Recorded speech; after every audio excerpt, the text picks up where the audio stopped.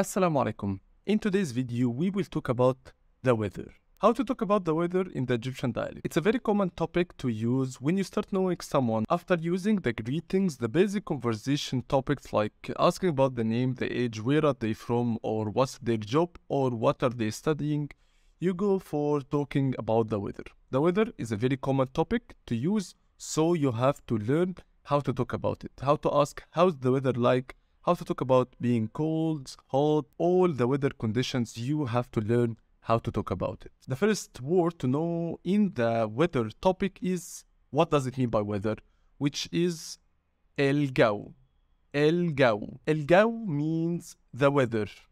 Also, we can use 𝓽𝓪𝓻. 𝓽𝓪𝓻 and 𝓽𝓾 are words that we use to mention the weather. 𝓽𝓪𝓻 also means life, but in this context, it means the weather. 𝓽𝓪𝓻 is a feminine word and 𝓽𝓾 is a masculine word. That will help us to change some adjectives after them into the feminine or the masculine way. So, 𝓽𝓾 or 𝓽𝓪𝓻 means weather. To say how's the weather like in the Egyptian dialect, you say 𝓽𝓾 عامل إيه. عامل إيه, if you remember from the greetings topic, it means how are you? But here it means how's the weather like. الجو عامل ايه. الجو عامل ايه means how's the weather like. If you want to say الجو عامل ايه today, you can say الجو عامل ايه النهارده, which means today. Or if you are asking about how's the weather like in another country because you are traveling there, you can say الجو عامل ايه في مصر. الجو عامل ايه في مصر. How's the weather in Egypt?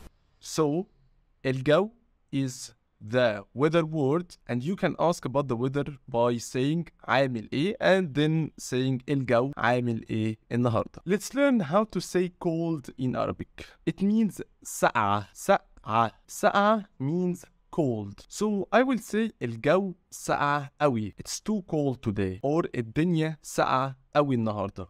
سقعة. So سقعة means cold. Also it could mean برد. برد. برد means cold. الجو برد قوي النهارده, or الدنيا برد قوي النهارده. برد. There is another way to use it when it's extremely cold. So you can say الجو ساقع تلج. تلج means ice, or it means snow. And we said it تا. I haven't said it ثلج because here in the Egyptian dialect most of the time we don't put our tongue between our teeth in the th. So keep in mind, if you are learning another dialect, to know the differences between the Egyptian dialect and the classic Arabic and other dialects. So الجو ساقع تلج. So ساقع تلج means extremely cold. The opposite of ساقع is حر. الجو حر قوي في مصر. It's really hot in Egypt. Or you can say في الخليج الجو حر جدا. الخليج is the Gulf countries area. الجو حر جدا is it's extremely hot there. How to make it extreme? You can say حر نار. نار means like fire or hell. So it's really hot. حر نار. So until now we learned how to say cold, ساقع and برد, and حر and حر نار. So cold and hot. Then how to say it's raining outside? So you say الدنيا بتمطر. بتمطر means it's raining.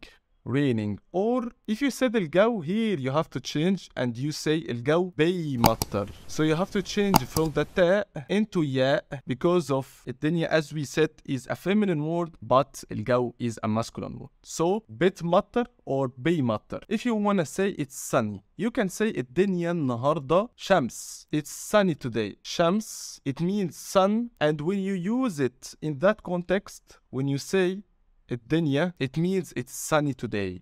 Or الجو شمس, or الدنيا شمس means like شمس وحر, so it's really hot. When there are many clouds in the sky and you can see the sun very well, so it means مغيم. مغيم النهارده. It means like there is no sun and there are many clouds in the sky, so it may rain.